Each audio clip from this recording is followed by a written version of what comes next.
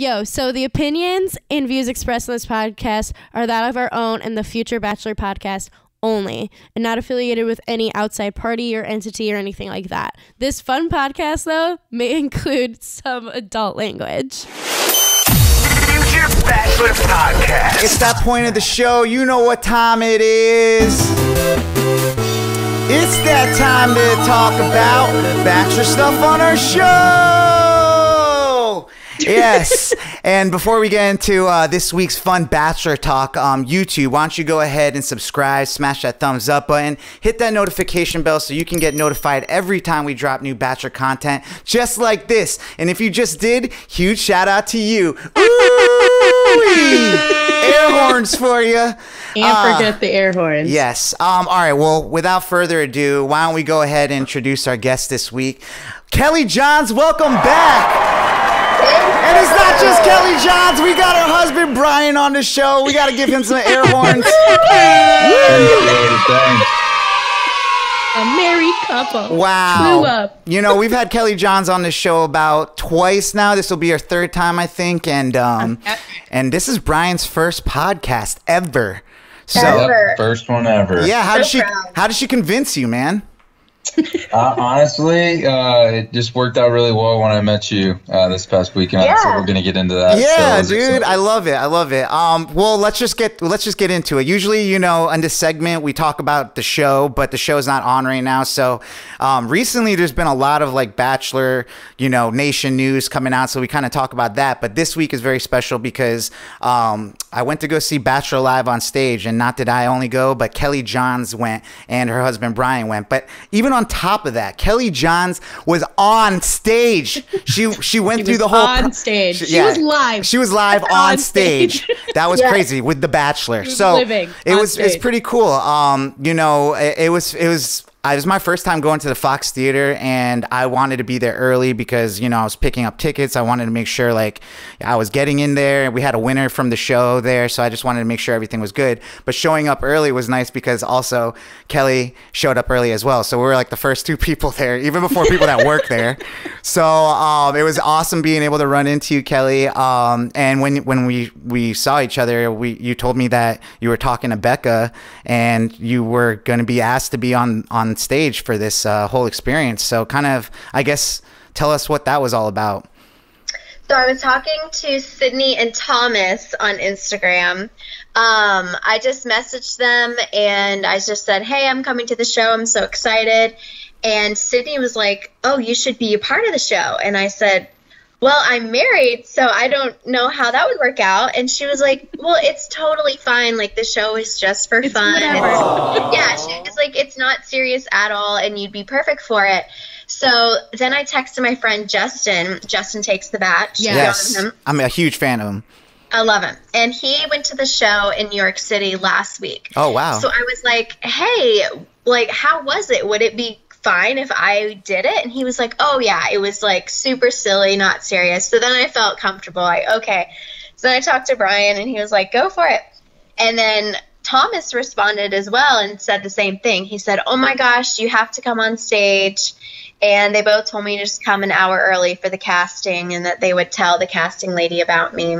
So worked out great. Oh, that's amazing. Get it on stage. Well, first of all, like, well, tell me a little bit. So you know, tell our listeners again, like, kind of what you do online and how you have these, you know, these relationships with Bachelor Nation people. So I started making videos 3 years ago now, which is crazy. So during round of applause. People just sticking with it, you know what I'm saying? It's just awesome. Consistency here. Yes. Yeah. I've learned from you guys. Come on.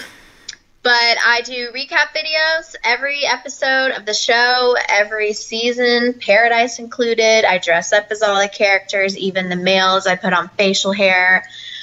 So Bryan supports this. Bryan supports you dressing up, you know, as these males. And, you know, Bryan, what is it like? I mean... she's borrowing your clothes and stuff.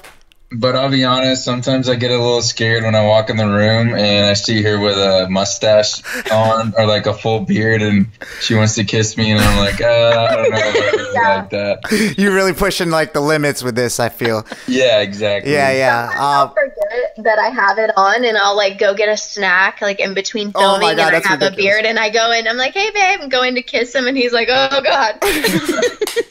Not very attractive. Yeah, I don't know if I could do it, but that's great. That's great. Well, obviously he supports you a lot with these type of things, and that's awesome because you know what we do is kind of a little silly. Like we talk weekly, like it's a lot of work we put into these things we do about, you know, a franchise, a show that just people think could be stupid or just silly or whatever. But I think, you know, it's a way of expressing ourselves. It's something that we're into, and who knows what these type of things lead to. And I think it's been pretty cool to watch you, you know, be kind of injected into Bachelor Nation, you know, and I'm sure like a lot of people that you imitate will follow you. Yeah. And that's how like they love you. Oh, totally. Great.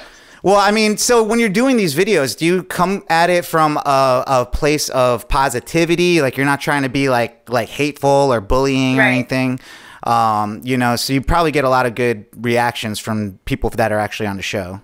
Yeah, I definitely never try to cross the line with it being mean. So if there's any like serious topics on the show, I just stay away from them. I will only like reenact or recap the funny, ridiculous moments, and just in a parody way, you know, like a Saturday Night Live way. So I'm not.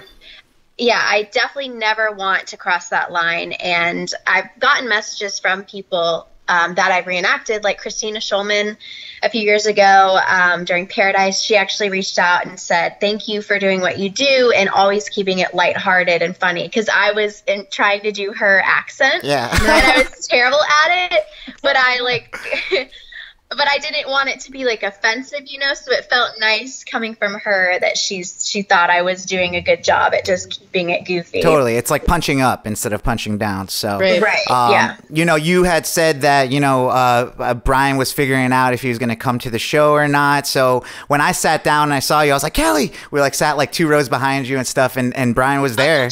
So I was like, no, don't worry. My FaceTime's been going off all day for no reason. But I was, you know, it was really cool to see you guys there. I obviously knew Bryan through, you know, seeing your pictures and your wedding and all that stuff. Congratulations and stuff again. Thank you. But you know, we'll talk about your the craziest thing you've done for love a little bit down the line here. But yeah, I mean, it was cool because your mom was there, your aunt was there, you had some friends there, and we kind of had like a little cheering section for you. Yeah, it was so sweet hearing you guys. I lost my voice, like literally. I just getting it back, and the cool part about it was like, you know, there was what is it called when they have like the intermission, and that's when I was like, all right, well, I've been screaming for Kelly like 2 rows back from like her husband. He doesn't know who I am. And I was like, I probably should introduce myself to make sure I'm not some crazy guy back here being like screaming louder for his wife than he is probably. So I just was like tapped on him. I'm like, hey, Bryan. And he was like, hey, I'm like, you know, I'm friends with Kelly. She's been on our podcast and stuff. And you were just really warm and welcoming. It was just, you know, you introduced me to her mom and her aunt. And, you know, it was just a fun time. Like I was there, you know, I was enjoying myself. It's really silly. But, you know, I want to kind of know, you know, what was your experience like at first? Like were you, I mean, you're an actor, so you're kind of used to performing and being on.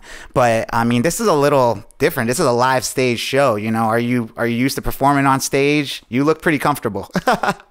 Thank you. I did theater growing up, so all through middle and high school, and I wasn't nervous. I think honestly the fact that I am married and I knew it wasn't serious, that I was just doing it to have a good time, just took away my nerves. And the fact that like the theater was not full at capacity. Yeah. Like, okay, but it looked a lot more. It looked a lot more full than from stage actually than I felt like from our seats. Like I didn't even know like the whole top was like had people and stuff. So when I saw this, I didn't even notice that either. Yeah, look at your selfie that you got on stage. There's like people on the top row, so it was actually a lot more full than I thought. Like I think they were trying to push everyone up. I mean, it's a lot of room to fill. You know, it's a huge theater. Yeah. It's a humongous theater. So I mean, I think so. Some of the girls, I think, thought it was kind of serious, You know, like I loved all of them. Yeah, tell me about like the feelings like backstage, like everyone's like nervous and you're just people like were so nervous. Yeah. Yes. So they were, and again, just being a performer myself, I was just like ready to just perform, you know. And other girls, I think, were actually trying to date Rodney because. Well, because the producer lady, she was awesome. She was the same woman that did the casting. She didn't really tell us that it was not serious at all. Like, she didn't say, oh, you're going to go date Rodney for real, but she also didn't say that, if that makes sense. Yeah. She did not say that, yeah. Yeah, she just kind of was like, just have fun, you know, be silly. So she did make sure we knew to be, like, super goofy, but she never made it clear that you weren't actually gonna date Rodney. Yeah. But I knew that because low stakes for you. Yeah, I knew. Well, the person I was with was like, you were wearing your ring, right? Yeah. Yeah. So like she was like noticing that the whole show. Like she was up there with her ring the whole time. I was watching to see. Like I was like, yeah, I didn't even think about that. Yeah, because Rodney already put a ring on it. Yeah, he knew. He knew. Yeah, I thought so. The other girls, is that Neil Lane? Before we went on, I was like, yeah, I'm married. You know, I'm just doing this for fun. And I think some of them were like, kind of like annoyed, but the lady did tell us too that like a grandma had won the final rose at a different city. So I think that kind of helped people understand that it was all silly. But one of the girls, you know, brought letters for Rodney. She said she had written him a letter every day for the past month to give to him. Like the Notebook. Yeah, so I was like, this girl thinks it's for real, right? Oh man, that's cringy a little bit. I feel I'm getting like secondhand embarrassment for some reason. But shout out to that girl for, you know. It was so sweet though. Yes, of course. Right. But yeah, so you know they do the whole thing. I was actually trying to explain it to my sister. She's like, so what is it? And I was like, you know, I didn't really know what I was going into because I feel like they've been working on what this live stage show is like over the last couple of years. COVID kind of like gave it a reset because, you know, it was hosted by Ben Higgins. I think they were actually like finding eligible bachelors in each city, you know, and making it kind of like that. But it's kind of, it makes more sense to have Bachelor Nation people kind of like, you know, infused into it. And it makes it more of a draw for people to come out, especially for people like us that are fans of the show. But so, yeah, they have like the mansion like up on the big screen and they have like the limo and Kelly comes out. And, you know, what is it like coming out of the limo? I'm super short and I almost bonked my head on it because it was just this tiny like set piece. Yeah, and then I gave my intro, spoke Spanish, I had to be unique, you know? Yep. But like you said, I wore my ring the whole time, so I thought that like Rodney saw it, and maybe he did, and I also wonder if they told him to keep me because they knew I would like give it my all each round. Yeah. Silly. Plus and, you had performing. like the crowd interaction, like you had a cheer section, you know what I'm saying? So thank you. Yeah.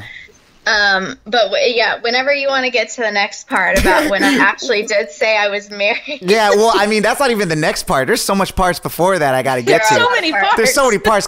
Well, this is the fun part about having you guys on the show because I wanted to get my perspective of watching it. I wanted to get your perspective of being it. I wanted to get Bryan's perspective of watching it. So, you know, Bryan, I mean, obviously you're proud of your wife. She's up there having a good time and stuff. Like, what are the thoughts going through your head, you know?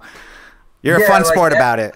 Yeah, like at first when she told me she was going to do it, I was a little nervous because I was like, I didn't really know what to expect. And then she kind of like, you know, calmed my nerves a little bit by saying it's really not a real thing. Like I'm just up there having fun. And I was like, well, absolutely, go ahead and do it. I know you're going to enjoy it. You know, obviously I supported her and I'm so proud of her for all of her videos and how consistent she's made it. And she truly does love the show. And you know, I had to go be there and support her. And it wasn't surprising all the things that she did. And I told her mom and I were sitting right next to each other. And I was like, yeah, I don't expect anything less from my wife. Exactly. My dancing. Yes. Oh, my goodness. So you have some moves. Let's talk about those.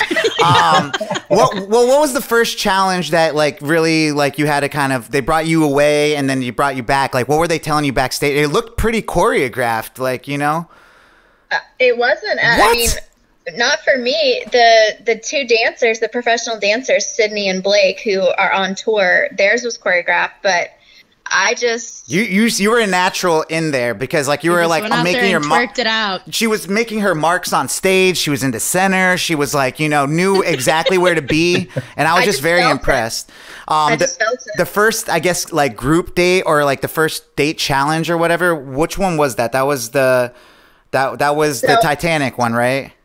Yes, for me. There was one that I wasn't in because they were saving me for lip sync. So yeah, the first one I did was the lip sync challenge, and they paired us up. So it was 2 girls versus 2 other girls. And yeah, we did My Heart Will Go On first. Oh man, that was amazing. Great rendition. You know, not a dry eye in the building. But yeah, so that was awesome to see. You're winning roses left and right. I was just so proud of you. And you know, dad moment over I know. here. I mean, I felt like it. It was nice to go there and actually have someone to cheer for, like, you know. But yeah, I mean, this is my sports. I don't really do sports, so like, you know, it was nice to be losing my voice for some reason. But yeah, and then you had to do, it was like, I wish I could play music right now, but you had Milkshake come on, and that's where your moves really came out. Yes, thank you. You had to do a pseudo lap dance for I didn't for touch Rodney. him though. No. The other girl, she was getting after it though. Like they told us not to touch him, and they were like, "Don't touch him, don't kiss him." Obviously, I wasn't going to do that, but she went for a kiss on the cheek, and I was like, "That's a little spicy." I wonder. Do you know why that they would say that? Is it you just not wanting to be kissed? I mean, they didn't want the show to be inappropriate, and they didn't want. They didn't want the show to be inappropriate. There was right? There was like one point where they didn't want it to be like crossing the line either. You know, if just some random woman is just trying, or multiple women are trying to kiss him, and he's not comfortable, and he's not, you know, into them, like that can get kind of gross, you know. Sure, but did we forget the franchise we're talking about here? I know. So yeah, you do your thing. That was awesome. I saw you bust out a couple cartwheels or something, and I was just like, okay, she's bringing all the moves. Yeah, thank God you were wearing a romper, because you know some of those girls were in dresses and stuff. You had more mobility. You knew what you were doing. I was prepared. Did you make friends with any of the other contestants up there? She wasn't. Yeah, we became friends pretty quickly. We followed each other on Instagram. Oh, that's awesome. Yeah. So there was one, like, as we're talking about appropriateness of this all, but there was like the wheel spinning of our romantic movies, and what movie did that you land on? When Harry Met Sally. Yeah. So if you guys are not familiar, there's just like a famous scene where, like, you know, she does like her orgasm noises or something like that as a joke, and you went for it. I did. I watched. I actually haven't seen the movie, and so after the show, I went back when we were coming home. I watched the scene, and I was like, okay, I definitely did it very differently than the real movie scene. But yeah, I went for it, but I didn't go for it too hard. I didn't want it to be too weird. I was like, okay, Bryan, but but that was the fun part. So like, eventually it gets to. I think you made it to hometowns where they have you guys, like, you know, sitting on different couches, kind of like in your own living room or something. And he asks y'all a question, and he asks, what is the craziest thing you've done for love? And this is where, like, my jaw dropped. Like, I wasn't expecting you to say this. I was like, she just broke the fourth wall. She broke the fourth wall. And she was like, well, the craziest thing I've done for love is get married during COVID. First of all, it's not just like it's an ex-husband or something. Like, I got married like years ago or something. She said COVID. So this is specifically within the last 2 years. And I was just like looking around, like everyone's just like, like they felt betrayed. They felt betrayed. I had to bring the Bachelor drama, you know? There was no drama during the night. Oh, man. True. That is true. Oh, my God. I didn't even think about it from that angle. Great job. Thank you. So this is where Bryan actually gets introduced into the show. You know, Becca's all like, wait, is your husband here? He's like, yeah, Bryan's over there. Literally like a 3/4 into the show, like your husband's been watching you go for Rodney and stuff, and and this is funny because like then the rose ceremony comes, and well, like, wait, you gotta say that. So he got to choose someone to sit down with to ask more questions, and he sat down with me to ask more questions about Bryan. Yeah. What did he ask you? What was it that he asked you? Rodney's like trying to find a bro. Rodney's like so like. Right.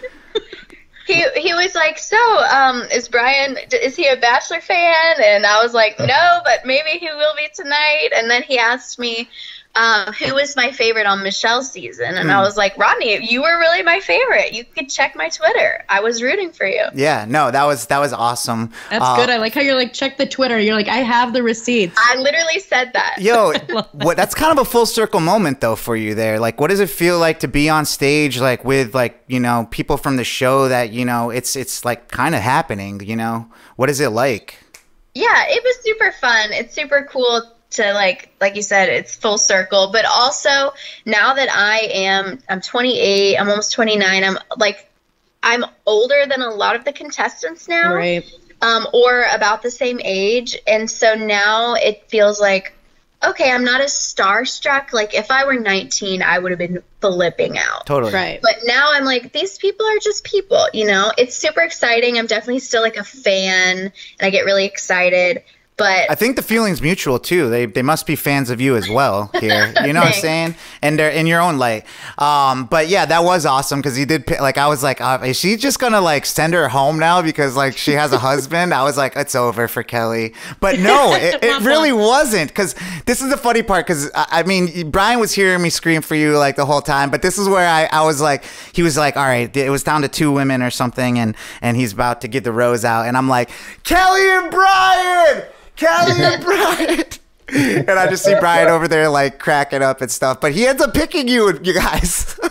Yeah, I was very shocked at that moment. I was like, there's no way because he only could give out 1 rose out of us 4. Yeah. And he chose me. Yeah, I was quite shocked. So that's why I wonder if they told him to keep me. Oh, man. I think Bryan's just that great. He was going to, you know, get the 2-for-1 special. But yeah, I mean that was awesome just to be up there, you know, see you up there and be cheering for you and stuff.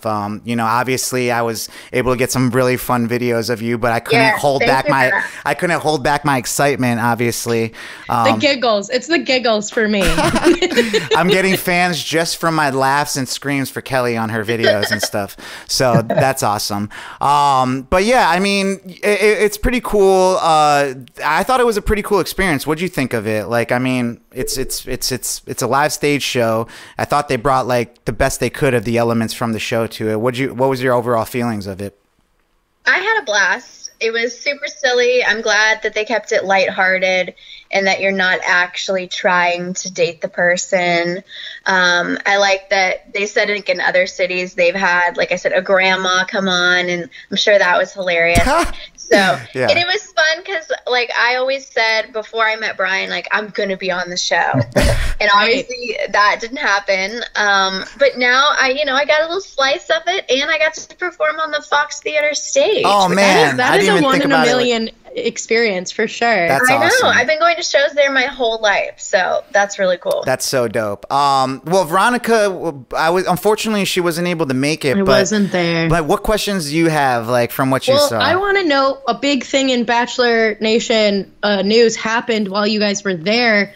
Tia got engaged. What was that like, being there for Tia getting engaged to her, you know, seemingly normal, I guess now fiance boyfriend situation, which I feel like she was just on Paradise last summer. So yeah, love goes quick in Bachelor Nation. I was in the wings there. I was like 20 feet from it. So that's insane. Yeah. Did you see it coming? Wait. No, none of us knew, and I actually didn't get to meet her, unfortunately, because we just didn't cross paths backstage. But we were all like, "Oh my God, what is this real?" And then we saw Becca coming with a bouquet, so we're like, "This is real!" Yeah. Like, they're going out to congratulate her.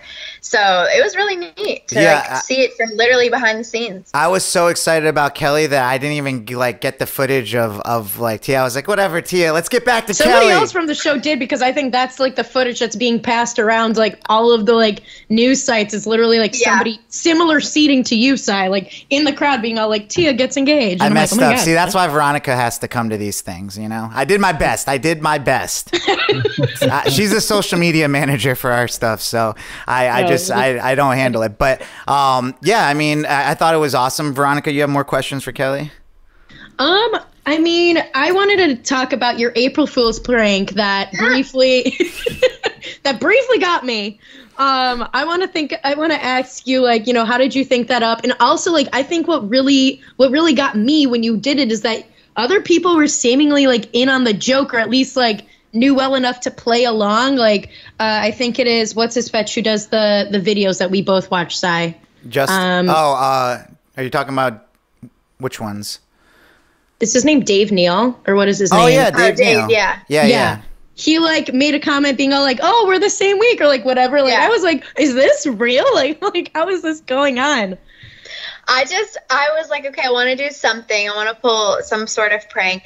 And I remember last year or the year before, Dylan, what's his last name? Hannah G's fiance. Dylan Barber, I think. Yes, Dylan Barber. He posted that he was going to be the new host, taking over Chris Harrison's spot. And I believed it for a split second when he posted that.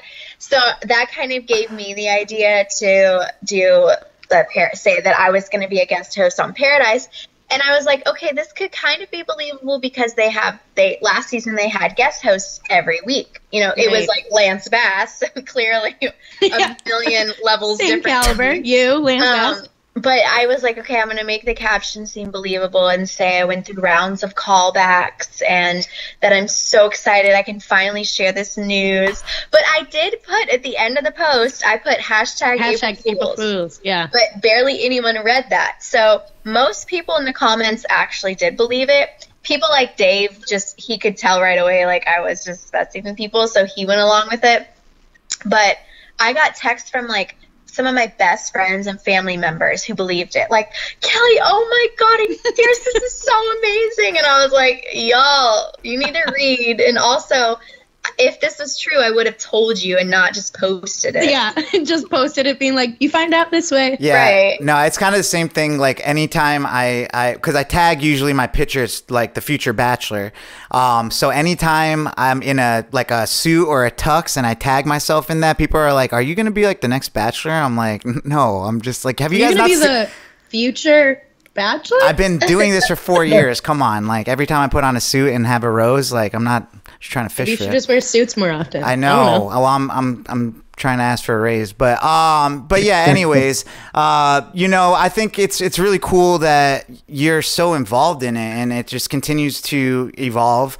You know, you have all these cool relationships. Dave Neal is specifically one that's like kind of taking over YouTube with Bachelor Nation news and stuff. He's amazing. Yeah, he does really great coverage, and I like his attitude about it too. You know, he's more positive. I feel like he has a similar kind of thought process that like I have to approaching the show and all this stuff, especially with like things now coming out with like the whole that TikToker like accusing Clayton of like cheating on Susie, and like that's just, it feels like a whole big thing to like boost her platform and everything. Like I feel like he has a very interesting take on all of that kind what of are your stuff. thoughts on that? Like, you know, with TikTok, you know, you being an influencer on there and stuff as well, like, you know, does this muddy the waters for Bachelor Nation content with people that are out here just like getting catfished by fake Claytons and stuff? Fake Claytons. My thing is like, really? I know, come on. She like Googled him.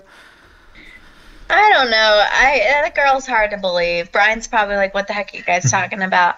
But that girl, people did some diving, I think, into some old videos that she was talking about The Bachelor, and then now she claims, I don't even know what the show is. And I didn't know, You know, I think she just wanted followers, because you can tell that she is, like, very present on TikTok, gets a lot of views already. So this definitely put her out there even more. So totally. Yeah. Bryan, what was it like, you know, the come down after the show, you know, where people were like, congratulations on your wife, you know, going on a great date, you know? Well, it's actually kind of funny because I told Kelly this. One, I was like super excited and proud that she made it all the way to the end and almost won. Yeah. But I knew the girl, just watching the whole entire thing go on, I knew the girl that he picked was going to be the one he won. But it was so funny because my best friend was there with me and his fiance, and surprisingly, he's a massive Bachelor fan. Oh yeah, and he was standing up when people were coming out. He was like cheering them on and stuff. Exactly. So we were getting quite a laugh just watching him like interact, like stand up. What was his name? Adam. Adam. Air horn for Adam, because he was probably the guy that was making me.